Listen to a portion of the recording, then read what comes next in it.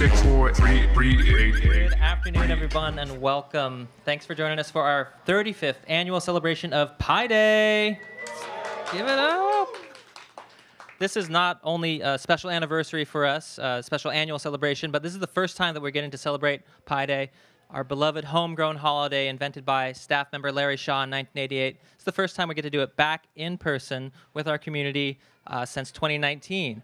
I don't need to remind anybody of what happened between those times, but that's needless to say, we're thrilled to have you all back here in person and you tuning in at home.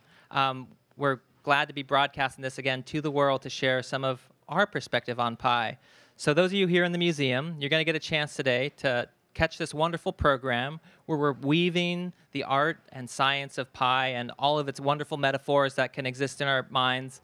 And as a treat, since you're here in person, at 1:59 p.m., we'll kick off our annual procession of Pi, parade around the museum, and line up for a free slice of Pi, in case you didn't catch that at home. So those of you tuning in at home or wherever you are, I hope that you have your own way of celebrating Pi Day, drawing circles, spinning around, making a dance, eating pie. However you celebrate Pi is welcome to us. Today's program is really special. This year, we've invited an artist in residency with us to be a part of our Pi Day celebrations. Math artist John Sims has been doing work on Pi for over 20 years. I came late to the party and learning about his work, but learned that he has created a Pi Day anthem. That's what we just heard as you were walking in, and that's what we're going to march to today. But in addition to the incredible music and composition he makes based on Pi, he also does three-dimensional objects. Right now here at the Exploratorium, we have 2 of his quilts, which are hand-sewn with a group of Amish quilters in Sarasota, Florida, that are inspired by Pi. So if you have a chance to come to the Pier 15 before the end of March, you can see those Pi quilts in person. John Sims has been an incredible collaborator with us this year on Pi Day. He really embodies our spirit of making learning accessible and bringing in new ideas and ways of thinking about this. If you have a chance as well, I encourage you to check out an incredible op-ed that he wrote in the Tampa Bay Times about the inclusivity of Pi and why Pi should be for everyone. I think you'll get some flavors of that with his performance today. So just to set the stage, we're going to open the program with a poem. We're going to learn more about Pi. John Sims himself will read one of his pieces around Pi. Then we're going to have a musical performance. You might see that there's some instruments behind me. It's not just a tease. They will be played with the incredible science band interpreting one of John's compositions. Then we're going to see how Pi applies to our current science and how Pi can even take us to Mars. Then we're going to wrap up with one more final poem and get ready to eat some Pi. You folks in the house, are you all ready to get this started? All right. Let me welcome up our first performer of the afternoon. This is Kim Shuck. She's self-described as a silly protein. She is the 7th Poet Laureate of San Francisco Emerita, solo author of 8 books, and a longtime fan of whimsical numbers. Please help me welcome to the stage Kim Shuck.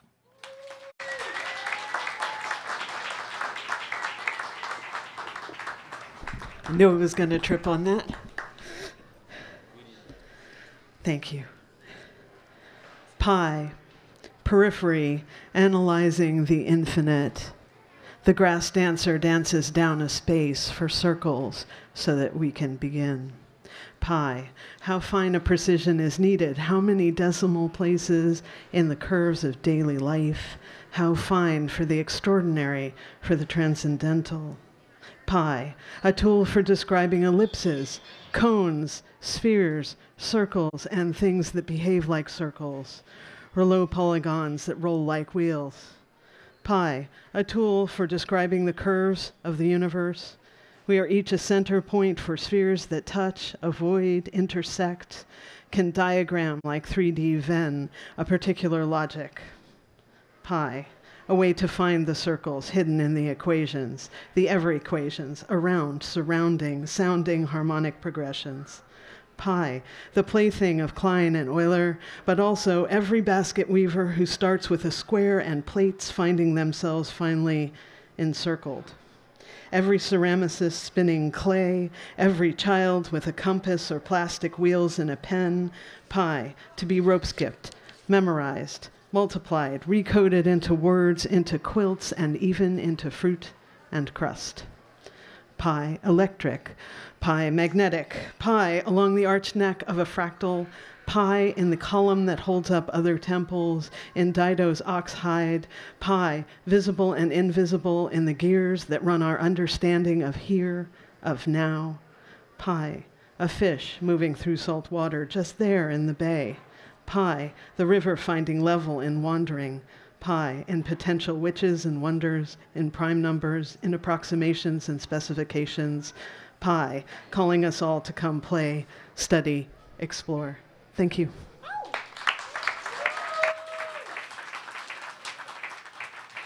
Thank you, Kim. What a wonderful meditation and way to welcome us to this celebration. It really is a homegrown holiday. 35 years ago, Larry Shaw, as I mentioned at the top, had the idea to create culture around pi. Pi has been used for countless millennia by people, whether it's been defined as a number or not, but in how we shape things, how we see the world, how we appreciate circles. And it was with the Exploratorium staff that Larry Shaw gathered people in a circle, of course, to kind of start to celebrate that number. And I'm in awe of how the celebration has blossomed from there. On a personal note, my very first day working at the Exploratorium was Pi Day, and I got to take a photo with Larry Shaw. So being back here to celebrate it all really feels like coming full circle. Sorry about that. But why pi? Who knows what pi is? You may have some ideas, but here to give you the complete story is our longtime staff member, over 50 years, our expert educator, Ron Hipschman. Welcome to the stage, Ron.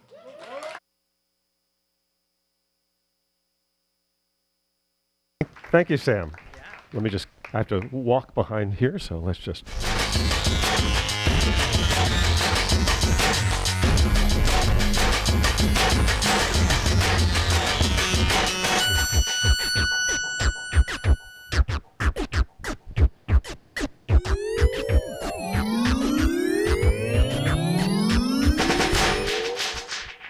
Welcome, everybody, to Pi Day. Yay! This, amazingly, is the 35th annual Pi Day. It's also Einstein's birthday. Yay! So happy birthday, Albert. We take the whole idea of Einstein's famous tongue photo very seriously on Pi Day. So do the Swiss, actually. I'm going to take my mask off here. There we go. That's much better. The Swiss, in 2020, the Swiss Mint issued a 3-millimeter diameter, 1/8-inch diameter gold coin of with Albert Einstein's face on it. That famous photo, actually. It's the smallest gold coin in the world, actually. It has a face value of a quarter Swiss franc, which is about 26 cents, as a gold coin. Unfortunately, only 1,000 of them were made. And even though we have the Swiss consulate over on Pier 17 as our wonderful tenants, I was unable to get one for myself, but they were 199 francs to buy, which is about $70. So it's not a good deal buying a $70 coin that's only worth 26 cents. At least I don't think that's a good investment. But I still wish I had had one. This whole tongue thing, again, is our previous director couldn't avoid the notorious tongue photo, nor could your favorite pet resist emulating Einstein, or one of my fellow staff members' kids, or my very good friend and astronomy professor Benjamin with his longest COVID hair. Of course, his hair was just trying to emulate who?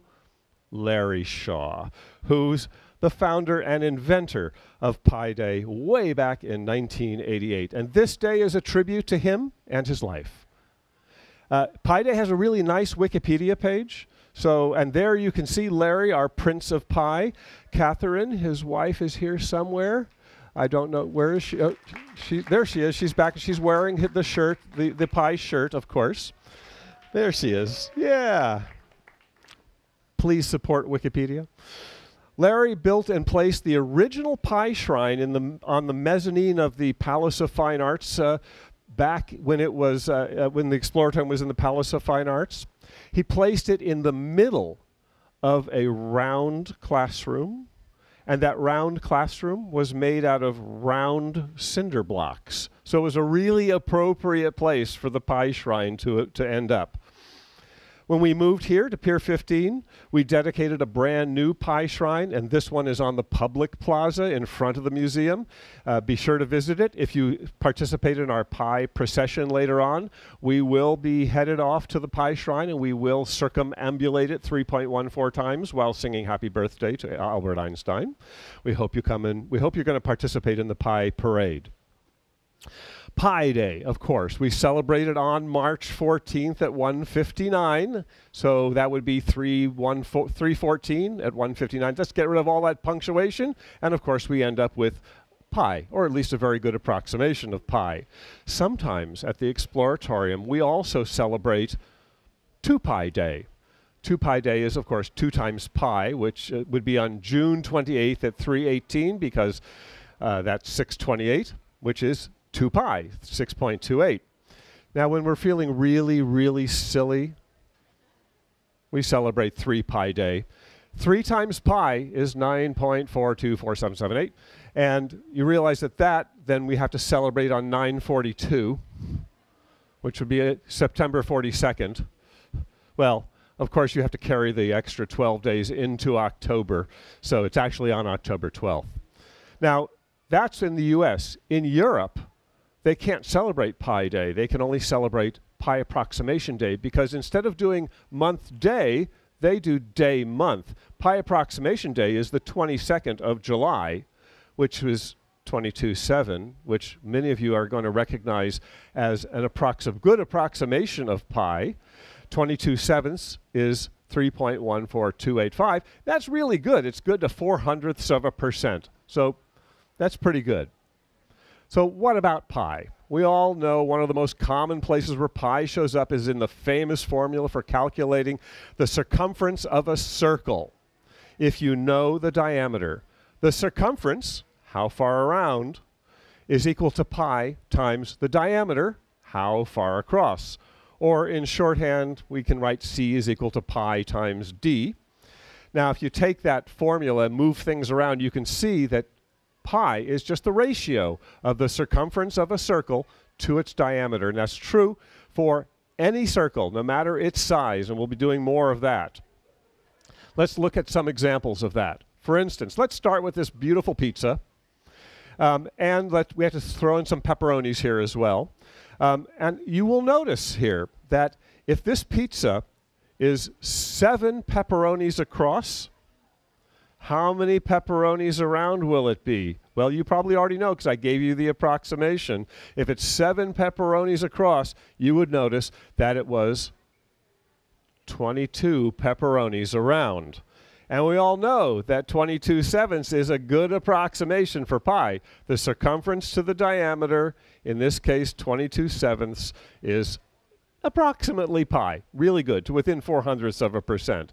And we're again, this circumference to diameter ratio equaling pi is the same for all pizzas, all circles too. We've heard that pi is irrational. What does that mean? It means a few things. First, you cannot write pi as the ratio of 2 integers. Now, I've already given you an example of that. Our pi approximation, 22/7. That's the ratio of 2 integers. And that is not irrational. It's rational because it's a fraction. Next, an irrational number has an infinite number of digits. Well, 22/7 does have an infinite number of digits, but it fails a test, a third test for irrationality, and that it doesn't settle into an infinitely repeating pattern. And you can see here that, look real carefully, and you'll notice that 22/7 does repeat. So there's an infinitely repeating pattern in that, whereas pi is infinitely non-repeating. There's an infinite number of digits in pi, and it never repeats. Seems almost impossible, doesn't it? That's why it's irrational, I guess. Pi never repeats. You've also heard that pi is transcendental, and I don't want to go too far into that because it's a little is a little bit too mathematical, but a transcendental number is a number that is not algebraic, meaning that it's not the solution of any finite series of algebraic operations. Well, let's just forget that. Okay, let's move on. Let's look at pi through history. If you look at Wikipedia's page on the chronology of the computation of pi, you're going to find 112 record-breaking computations. We don't have time to explore all of them. So let's just take a look at a few of some selected bits, okay? In Egypt, 2600 BCE, pi was declared to be 22/7, our great approximation, and they got quite far with that approximation. It's, again, good to 0.04%. We move forward to 700 years later in Babylonia, around 1900 BCE, and they used 25/8 as their version of pi. Again, it's only 0.5% too small. Still not bad.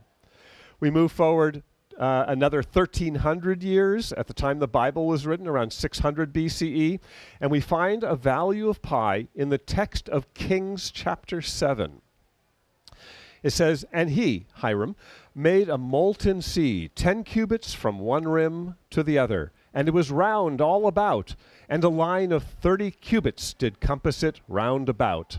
Okay, 10 cubits diameter, 30 cubits circumference. What does that make pi equal to? 3. Still not too bad. It's good within 5%. But we're kind of losing accuracy here. So let's move on to where we're actually beginning to calculate pi instead of just measuring it. By the way, there's some really great activities going on here where you can measure pi, so be sure to participate in those. Archimedes came up with a brilliant geometrical method to calculate pi about 400 years after the biblical times there. He used polygons. You can accurately calculate the area of a polygon because you can break any polygon up into triangles. And it's easy to calculate the area of a triangle, especially if you know the Pythagorean theorem. Now, Archimedes drew a circle so that it just fit inside the polygon. So the polygon was circumscribed around the circle.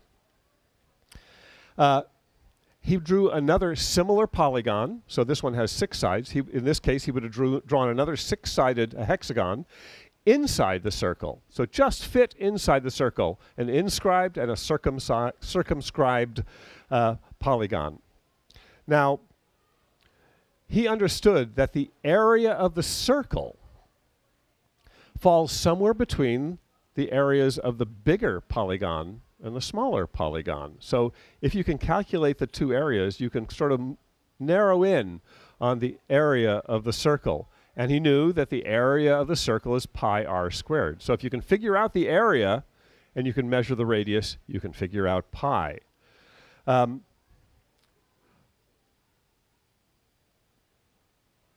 Let's move on. He also realized that if you have more sides in your polygon, the closer it comes to the size of the circle. The more sides the polygon has, the closer the inscribed and circumscribed polygons come to the actual circle.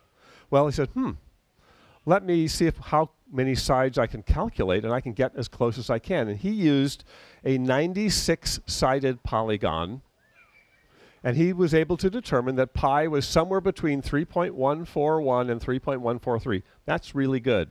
Not bad. But 96 sides, that's impressive. Let's move a little bit east. We're going to move to China. Zhang Heng, in 130 AD, declared that pi was the square root of 10, good to 0.1%. He got a postage stamp eventually, obviously not in 130 AD, but he did get a postage stamp for his efforts. Moving to India, Madhava of Sangamagrama in 1400 AD calculated pi to 11 digits. Now we're getting some real accuracy. Moving to Persia, present-day Iran, Jamshid al-Kashi in 1424 calculated pi to 16 digits. He also got a postage stamp for his effort. Well, eventually got a postage stamp for his efforts. Moving a little further, Ludolf von Keulen, a German-Dutch mathematician, spent most of his life calculating pi to 35 digits, using essentially the same method as Archimedes, except whereas Archimedes stopped with the 96 gon, Ludolf had 2 to the 62 sides. That's a lot of sides for a polygon. That's actually about 4.6 quintillion sides. Incidentally, 35 digits of pi is way more than enough to calculate anything anyone could possibly use. We'll have a little more on that later. After his death, that number was actually called the Ludolphine number, and it was engraved on his tombstone. He spent most of his life calculating it. That tombstone was unfortunately lost, but it was restored in the year 2000, and this is a picture of the new Keulen tombstone. So the first to use the Greek letter pi as a symbol for the number was this fellow, William Jones, in 1706, and he took that first letter from the Greek word perimetros, meaning perimeter, and that's how we use the letter pi to symbolize this constant. Now we're going to move way forward. John von Neumann in 1949 calculated pi to 2,037 digits. He did that with a computer, one of the very first digital computers that took 70 hours of computer time on this computer, the ENIAC, or Electronic Numerical Integrator and Computer. It was the first programmable electronic general-purpose digital computer. By the way, your current phone, like my phone here, has 4 processors in it. This had 18,000 vacuum tubes, by the way. My phone here has 4 processors in it, and each one of those 4 processors is 640,000 times as fast as that computer. I digress. Moving to 1958, Francois Jouy calculated pi to 10,000 digits in 1.7 hours using this IBM 704 computer. And in the modern era, the first million digits were calculated in 1973, the first billion digits in 1989, 1.2 trillion digits in 2002, 2.7 trillion in 2009, 13 trillion in 2014, and 22 trillion in 2016. But that's not the end of the story, of course. I want to introduce a couple of the personalities involved here. On Pi Day 2019, Emma Haruka Iwaho and the Pi calculating team at Google computed pi to 31.4 trillion digits. 31.4 trillion. And on January 29th, unfortunately not Pi Day, on January 29th, 2020, Timothy Mulliken, on a computer he built himself, calculated pi to 50 trillion digits. His calculation took 303 days and cost about $10,000. Google spent $200,000. It's all right. Here's Tim's home computer that he calculated it on. It's maybe a bit more extensive than most of our home computers. So if we add Emma and Timothy to the list, doesn't quite complete it. Last year, 2021, pi was calculated to almost 63 trillion digits. That was by the University of Applied Science of East Switzerland. I want you to notice a couple of things here. Take a look at carefully at Emma's number of digits. You notice anything here? 3, 1, 4, 1, 5, 9, 2, 6. Yeah. Emma calculated pi to the 13th digit. Pi times 10 to the 13th digits. But notice also that the University of East Switzerland, 62831, they calculated pi to 2 pi times 10 to the 13th digits. There's a reason for those seemingly random numbers. If we plot the number of digits calculated through time, here's what we get. By the way, I want you to note this graph here is for the math people out there, is a log chart. Every square you move up, you multiply by 100. It's not linear. But if we look up until about 1950, the number of calculated digits grew kind of slowly. Why? Because it all had to be done by hand. After 1950, well, it got a lot faster because we were using the digital computer. But how much accuracy do we really need? 63 trillion digits of pi, that's a lot of pi. How much do we really need to do anything practical? Well, let's take an example. Voyager 1, which was launched in 1977, is the farthest human-made object from Earth, and it's the first spacecraft to reach interstellar space beyond the influence of the sun. Well, beyond the solar wind, anyway. Right now, it's about 4.5 billion miles away, moving at about 38,000 miles per hour. That's pretty fast. It's one of the fastest human objects as well. Well, NASA uses 15 digits of pi to calculate the spacecraft position, all spacecraft positions.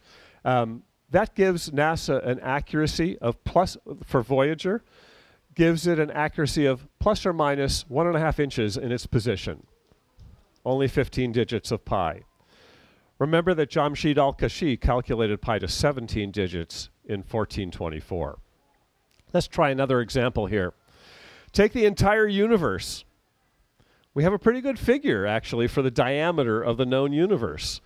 Let's say we wanted to calculate the circumference of the entire universe with an accuracy of plus or minus the diameter of a hydrogen atom. That's pretty accurate for such a large thing. And I guess the universe being everything would be a large thing. So the hydrogen atom is really small. It's 53 picometers, 53 trillionths of a meter in diameter. So for that kind of accuracy, how many digits of pi do we need? Well, we have to go to our old friend, the formula here. We need pi to an accuracy of only 39 digits. Pretty amazing. Pi's found its way into popular culture. It started here. It was just a little gathering at the Exploratorium in 1988. But in 2009, it was first declared National Pi Day by an act of Congress. Let's take a listen. House Resolution 224, resolution supporting the designation of Pi Day and for other purposes. And then they're going to vote. On this vote, the yeas are 391, the nays 10. 2/3 being in the affirmative, the rules are suspended. The resolution is agreed to. So I want to ask that question. Who would vote no on Pi Day? I just happen to have a list of them.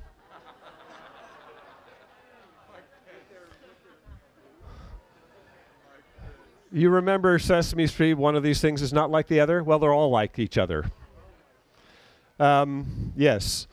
Kind of demonstrate there may have been a political divide even back in 2009. By the way, none of those no voters are in office anymore.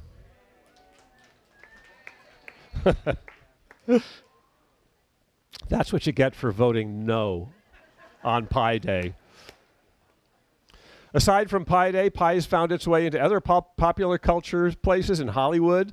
This episode of Star Trek, an alien being had invaded the computer of the Enterprise, and Spock has a way to keep it busy. Ready. Implement. Computer, this is a Class A compulsory directive. Compute to the last digit the value of pi.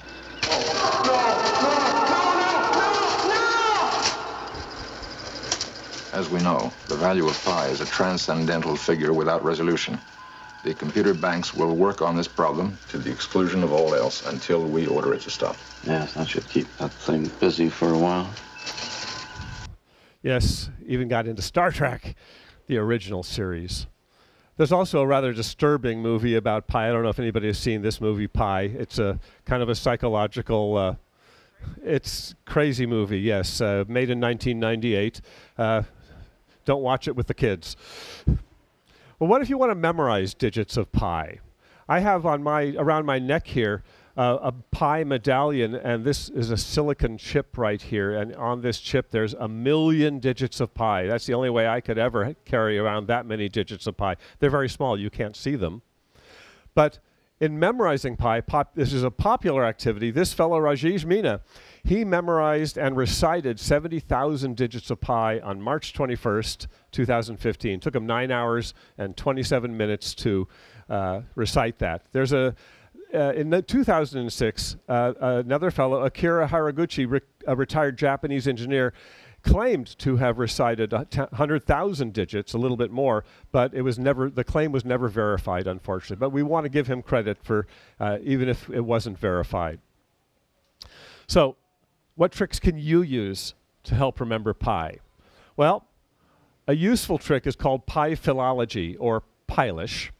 And when you do this, you make up a piece of text where the number of letters in each word help you remember the digits of pi. So here's a sentence that'll help you remember pi to a NASA accuracy of 15 digits. Notice that the number of characters of each word: how I need a drink, alcoholic in nature, after the heavy lectures involving quantum mechanics. First word has 3 letters, second word has 1 letter, third word has 4, 3, 1, 4, 1, 5, 9, and so on. Pilish. Well, Mike Keith, who's a friend of the Exploratorium and a master of this kind of thing, which is called constrained writing. Constrained writing in this sense is writing with certain numbers of characters. Another example of constrained writing might be doing a novel without the letter E. That's a constrained writing. He paraphrased Edgar Allan Poe's The Raven to use the first 740 digits of pi. I only have the first part of it here. This is also, by the way, called a pium. But this was just the beginning for Mike. Here he is in front of his computer with the first 1,000 digits of pi. Mike also wrote an entire book called Not a Wake. Get it? 3, 1, 4. This book uses the first 10,000 digits of pi, and the inside is all kinds of different prose. There's poems, there's prose, there's crossword puzzles. Every possible way you could put English words together is in this book. I found a couple other good books about pi, but they're not Pilish. In case anybody wants some good kids' books, this one is Circumference and the Dragon of Pi, and Circumference and the Round Table. Excuse me for a moment.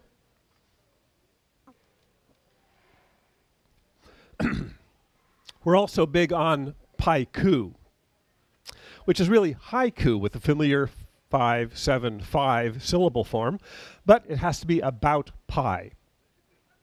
Here is Paul Doherty, one of our wonderful teachers here. A circumference, divide by diameter, irrational pi. One from Robert Foss. Pi Day's my birthday. Can I get free admission? Spent my cash on rent. He wanted to come to Pi Day really bad. Or one more from our own Ken Finn. Best pizza value can be found with this number. Make mine with mushrooms. There's also, of course, Pi limericks. I like this one specifically. This is my favorite one. If inside a circle, a line hits the center and goes spine to spine, and the line's length is d, the circumference will be d times 3.14159. Now you too will begin seeing pi everywhere, like these M&Ms I found. They aren't incomplete M's, I'm sure. They're actually pies, aren't they? Yes. From the entire staff of the Exploratorium, including Larry Shaw, the founder of Pi Day, we'd like to wish you all a happy Pi Day.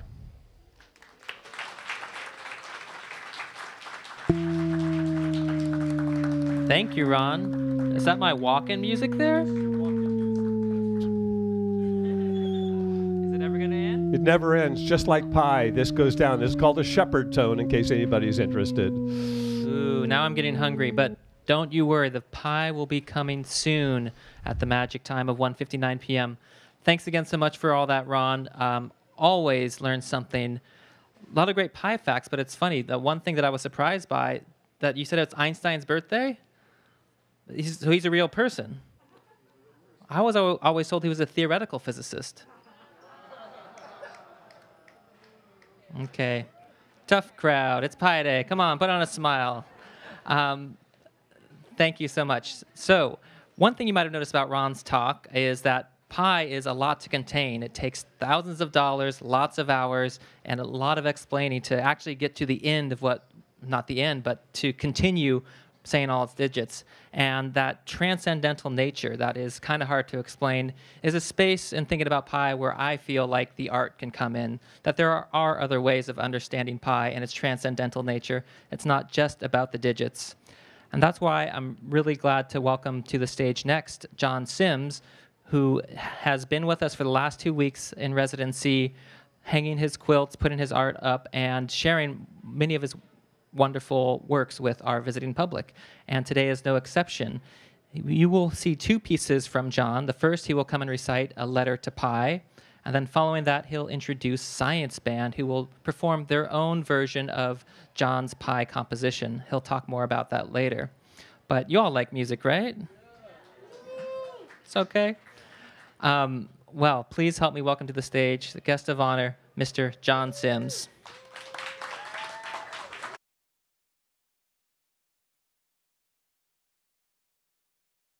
I was too excited. John Sims is a Detroit native, Sarasota-based conceptual artist, writer, and activist who creates art and curatorial projects spanning the areas of installation, performance, text, music, film, and large-scale activism. Informed by mathematics, design, and the politics of white supremacy, sacred symbols and anniversaries, and poetic political text. John Sims also has a show up at Medicine for Nightmares, a gallery bookshop in the Mission here in San Francisco. It's kind of a sister show here because he's got another one of his Pi quilts there. I encourage you all to check it out. With the same enthusiasm and a little bit more, please help welcome to the stage, Mr. John Sims.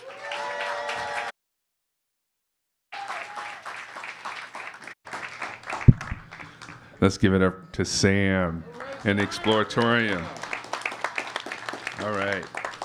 So I'm gonna get right into it. I got some quilts over here where I tried to visualize Pi. So I wrote a letter to Pi. I want to read that letter. Can I do that? Okay. Dear Pi, I'm one of your biggest fans. And I wanted to reach out to you today about a few things that's been on my mind lately. But first, I want to thank you for your invaluable service in the areas of mathematics, science, engineering, design, numerology, and even art.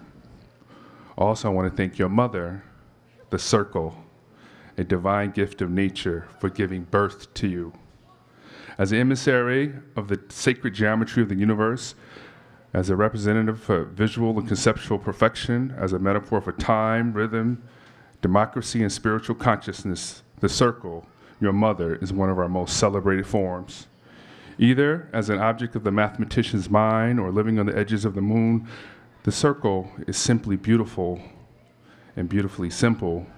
And when we divide his spine into his outer body, we get something constant and magically special. The birth of you, 3.14159, on and on and on, a non-repeating, never-ending, irrational number endowed with the enormous complexity and capacity to capture the imagination and spirit of a curious mind in search of truth and beauty. I must admit, I wish you were simple like the circle that spawned you. Why can't you be a normal fraction like 22 over 7 or 355 over 113, which are great approximations? Why must you be so non-repeating? Why must you go on and on? Perhaps a better question is, why are we so driven to know you, approximate you, and calculate and capture you so completely? Like the Greeks before me, I've tried to understand you through the intersecting lenses of mathematics and art. I've tried to witness your inner workings. I've sought to square you, visualize you, color you, and hear your musical voice in search of understanding the essence of your nature. I've translated you, quilted you, and even tried to make money off of you. I have searched for patterns in you, in search of clues, metaphors, and some reflection of myself in you. I've tried to Americanize you and African-Americanize you too. How arrogant of me, so American of me, to project my identities onto you. But please don't take offense. I'm just looking for a sense of inspiration, or perhaps a place of sanctuary from a social political reality that might be just as irrational, never-ending as you. Every March 14th, also known as Pi Day, people all over the world celebrate you. The celebration started in 1988 at the Exploratorium, a science museum in San Francisco. In 2009, Pi Day was honored with a special resolution from the United States Congress as a national holiday. Now, how cool is that? On Pi Day, we recite your digits, eat pizza and pies, and walk in parades, and some get lost in your mystery. I've even created a Pi Day anthem and a collection of Pi Quilts I did with Amish quilters. I know all of this may seem very silly, but it's fun for kids and hip for math and science geeks, and an invitation to all to reflect on and celebrate the role of mathematics in understanding and expressing our physical reality and material culture. Now it's clear to me why you're so special. You are not to be captured, ever. You're completely free from the bondage of systemic patterns and finiteness. And in the spirit of justice, the digits of your expansion appear with even frequency. No class of digits has preference. Your entirety is your pattern and story, only to be seen from the point of infinity.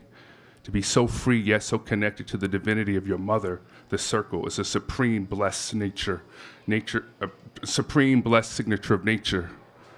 I hope that we humans, in all of our beautiful diversity and complicated conflicts and shifting power dynamics, take note of this and the never-ending quest for harmony and oneness in the collective circle of life. Thank you, from a math artist.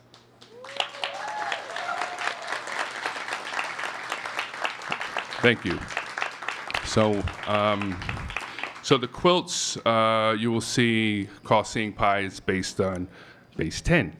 You know, we sort of count powers of 10. And then there's another quilt next to it called Civil Pi Movement, which is constructed from, on the diagonals, quilts based on base 2, zeros and ones, like a digital dynamic. And then there's base 3, right? You can count in powers of 3. So that one's done in red, white, and blue, and that's American Pi. And then we have black, red, and green. Black Pi, African American Pi. That's what's up, right? Yeah, that's what's up. So, but you could also take Pi and recount it in base 7. Now, why would I do that? Because maybe I want to map that into the key of B flat and get some blues popping. So I create these Pi notes that are mapped into the key of B flat. And then if you do some musical stuff. So I've invited various musicians over the years to create their own arrangement. So today we're going to have a really awesome mix arrangement presentation of my Pi notes, and we'll bring to the stage the Science Band.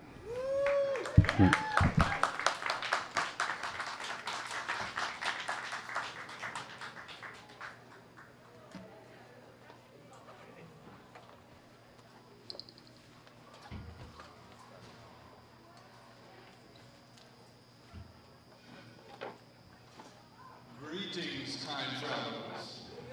Lift your voices for Pi. Yes, there is Pi all around us. Even inside you, there is Pi. And today, for our musical manifestation of Pi, we will be expressing the numbers with the scienticians here in the Science Band.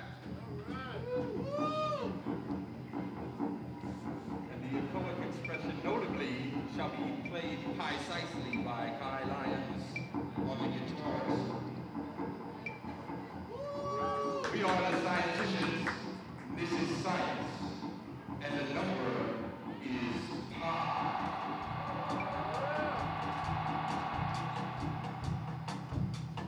It goes on.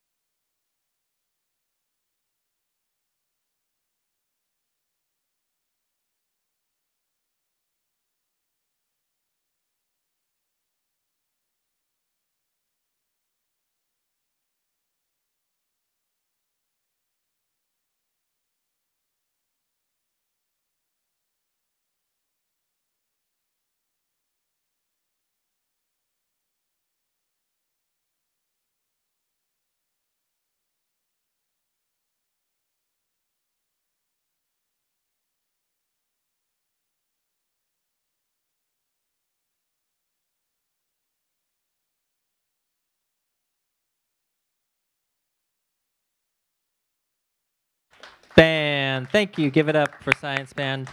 That's the transcendental nature I'm talking about. I could groove with that forever.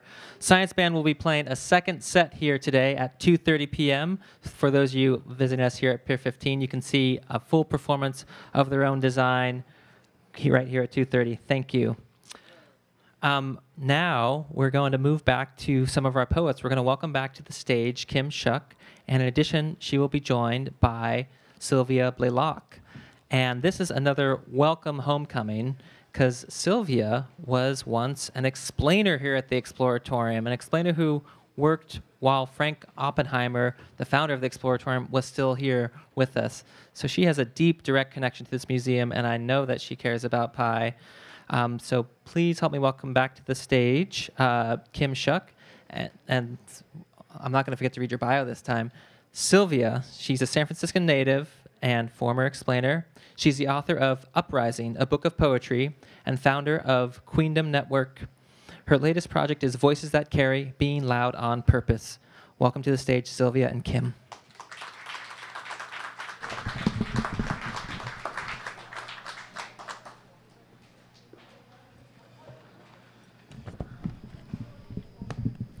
If you're not familiar with Dr. Desiree Whitmore, who works here, PhD, please get to know her. She's Laser Chick on Instagram. Ready? Mm-hmm.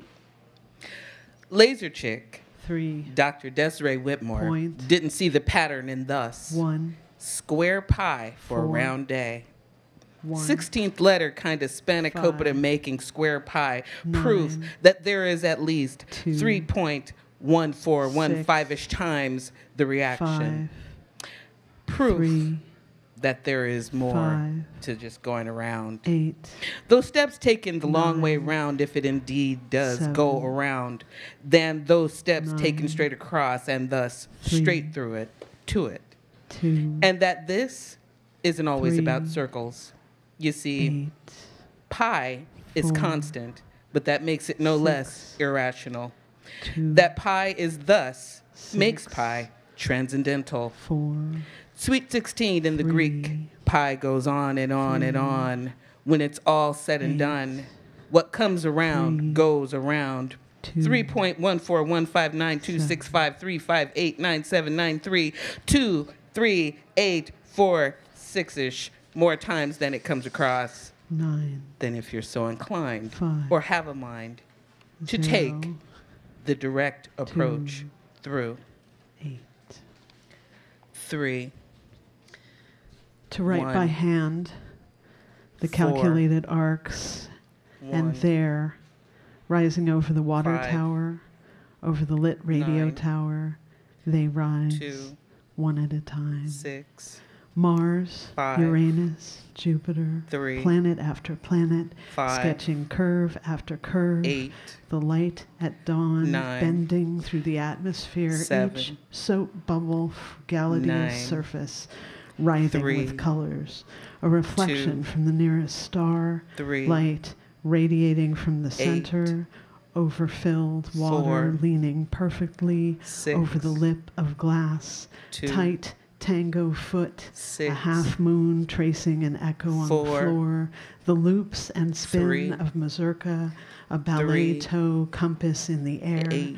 We celebrate in circles. 3. We are this scaling repetition. 2. These bridges lifting in arcs. 7. The tree shadow, root and crown in circles. 9. Fog dial in the Ingleside, time 5. speaking curves, each raindrop. 0. Pulled smeared spheres in the wind, hanging 2. worlds from cupped flower 8. when the rain stops. The glass blowers bubble, drop, 4. spin, marble sight, 1. spun of reflective 9. red, a sphere, smelling of 7. orange peel, singing chemicals, 1. cloud spheres, and calling sunsets. 9. Again, the 3. curved song through air, back to the 9. beginning curve, the planets 9. rise and fall, the 3. nighttime wind map, the curving 7. dance, the universe, 5. singing prayers in circle after circle.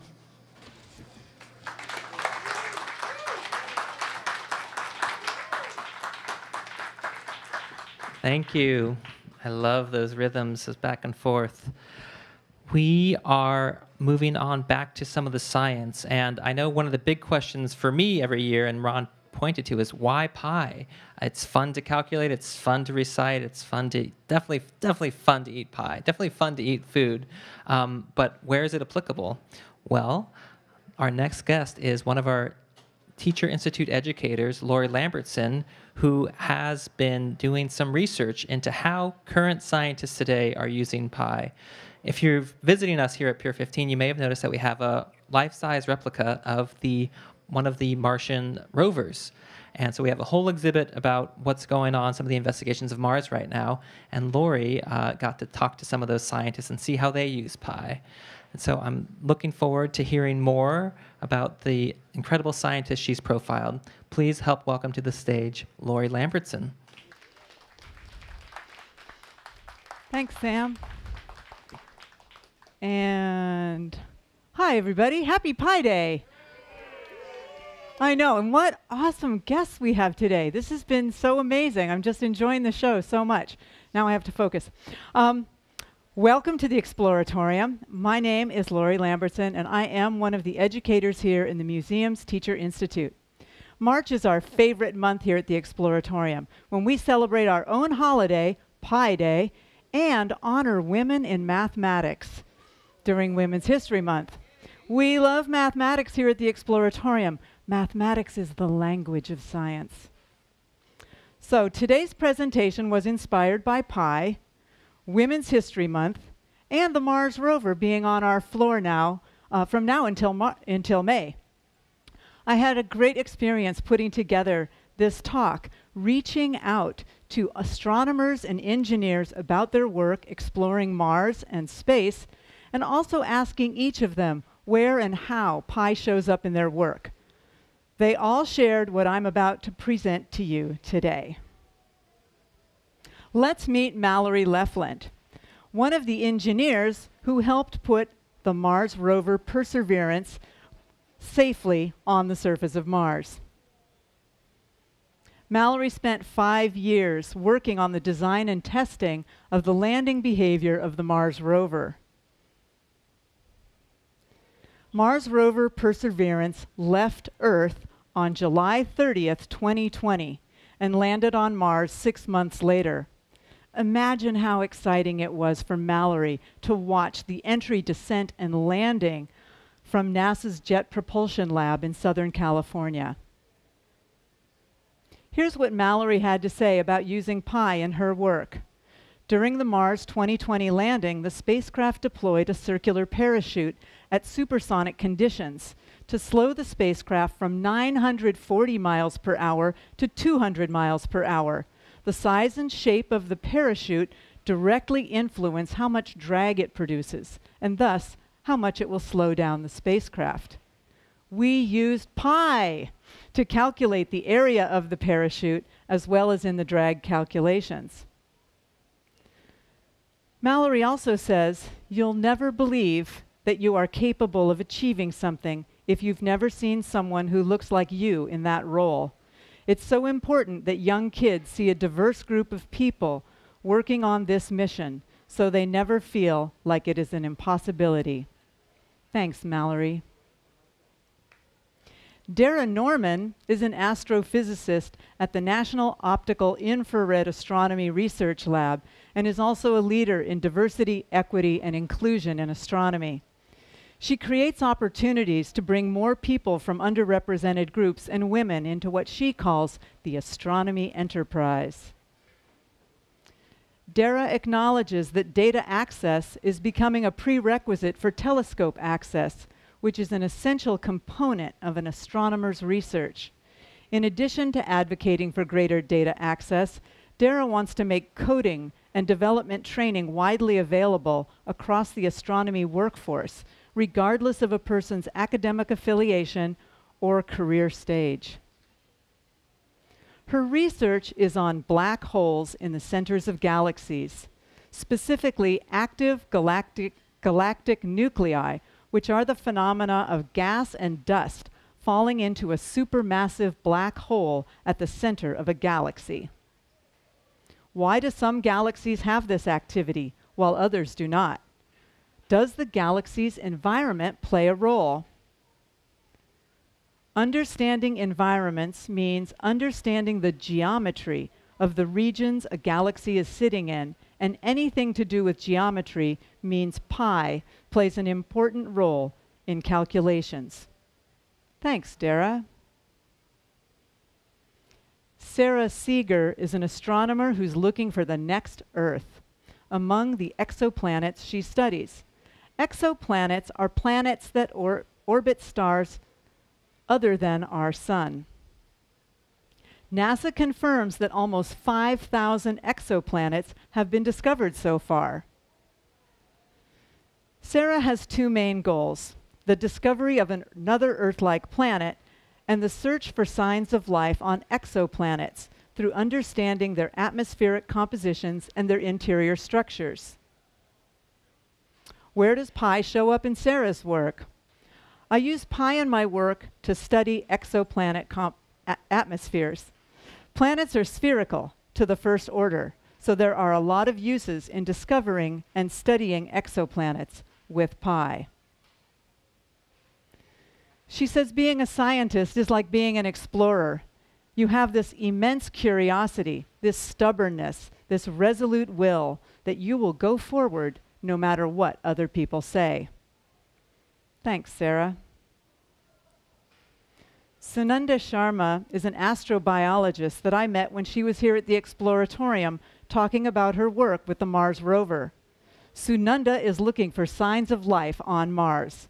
She's interested in the limits of life in extreme environments, like those found on Mars. She's also passionate about interdisciplinary science and promoting greater inclusion and understanding across different science fields and audiences. Sunanda uses the rover's Sherlock instrument in her work. Sherlock is an acronym for the Scanning Habitable Environments with Raman and Luminescence for Organics and Chemicals. Sherlock uses cameras, spectrometers, and a laser to search for organics and minerals that have been altered by watery environments and may be signs of past microbial life. Sunanda uses Sherlock's spectrometer to study how matter interacts with radiation. Different materials, like minerals or organics, have different spectroscopic signatures that allow us to identify them and can provide evidence for whether life does or ever did exist on Mars. Sunanda sent me two ways that pi shows up in her work. This one's about using pi as a number. Pi is an important number for spectroscopy because we study how waves move. We measure wave number, angular frequency, divided by 2 times pi times the speed of light. We calculate phase shift using pi, and we study polarization using equations that include pi. And she also sent me this quote about where pi shows up in her work. In my work, I search for signs of life on Mars. Aromatic compounds are one of these potential signs and are defined by having pi bonds in resonance that allows for stability. Thanks, Sunanda. Sarah Yerrick's love for the cosmos began in elementary school when she looked to the sky and was fascinated by the moon's features and the sea of stars. Sarah's an engineer who works with a group whose goals are to expand our understanding of terrestrial and extraterrestrial worlds through sample acquisition and handling techniques. So what does that mean? Sarah's job is to manufacture materials that simulate the rocks, sand, and ice found on Mars. These simulated materials are given to other engineers who use them to create the sampling instruments that are integrated into the rovers to take the samples on Mars. Perseverance rover successfully collected samples of Martian rock for the very first time in history last September. All of Sarah's efforts and work were reflected in that historic moment. Sarah reminded me of a great resource that NASA publishes providing problems based on how NASA scientists and engineers use pi in their work. This problem is about calculating the areas of ellipses for Mars rover landing sites. Sarah is learning to speak Quechua, the language of her grandparents and uncles. For Sarah, it's important to connect with her indigenous heritage from Mexico and Peru. She says being able to understand this indigenous language makes it possible to reach a wider audience while keeping her family's culture in her heart. If there's a child who is from the mountains where my grandfather comes from and wants to get to NASA, she has to know it is possible. Thanks, Sarah. Emily Cardarelli is another one of the scientists I met here at the Exploratorium. She's a microbial ecologist and an astrobiogeochemist who's looking for signs of life or habitability on Mars. She uses her interdisciplinary background in molecular biology, geology, and Earth system science to understand life below ground on Earth and search for biosignatures preserved on Mars. Emily studies alluvial environments at sites spanning across the American West. Mars also has alluvial environments. Emily researches how microbes interact within these environments over time and across space using both genomic and geochemical techniques. Emily studies these terrestrial alluvial environments as proxies for the alluvial environments found on Mars. The rounded grains in both of these samples, from Mars on the left and from Earth on the right, occur when wind or water bounce the grains against one another. These grains are too large to have been transported by wind. At this size, scientists know the rounding occurred during water transport. Emily writes, I'm also studying the regolith, or the soil on Mars, and use Pi to evaluate its grain size properties. I'd like to close this presentation with a quote from Emily. I've thought a lot about the value of microbial diversity in my work, which got me thinking about the value of diversity in academia. In the soil and in the world, I have learned that often the more diverse the community is, the more resilient the community is. Thanks, Emily. And thanks to all the scientists and engineers who shared their work and how they use Pi. Thank you all. Happy Pi Day.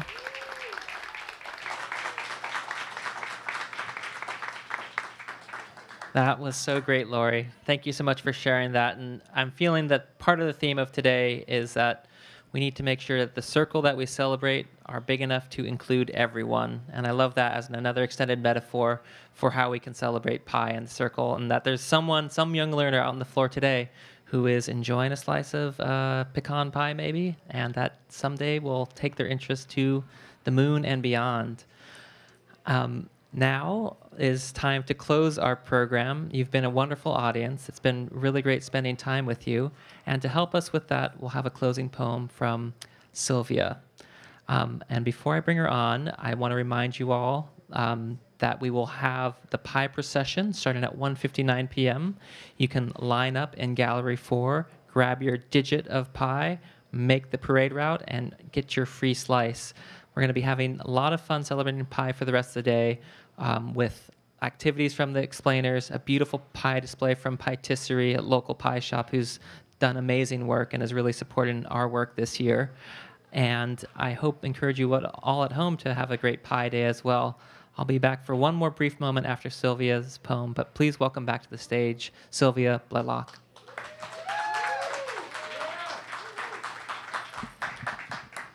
Thanks again. What comes around doesn't always go around. Sometimes it is standing still and spinning in circles. And round is relatively stationary. When what comes around has actually been around, its further advancement rests with where it rests. The it and advancement both being you see, in its own infinite go-around, where it starts and stops depends on you. The beautifully met expectation that is the ratio making it so 3.14 is more about where it comes around, that's going around, than it is about round. The ratio to be found in those who take the long way round, it is on the road that is taken long, that road that winds and crests and falls, seemingly closing the distance to the moving horizon. In human data, the ratio may be measured in the potential for reflection and curiosity, determination and creativity. It is given of those who choose to see the hallmarks of where they started. And having been apt students come full round the long way, may the human unit of measurement against which this ratio be applied fall into the vista of a world passing us at the speed we choose to leave it. Such quirks and sparks, the lessons learned by coming the long way round, roughly 3.14159265359-ish times more than the more direct road through. To have come full circle, one has to have arrived in a place that one has once been before. Can the energy of a place live wherever it goes, as though just outside those doors, the pink dome of the palace now rises? Thank you.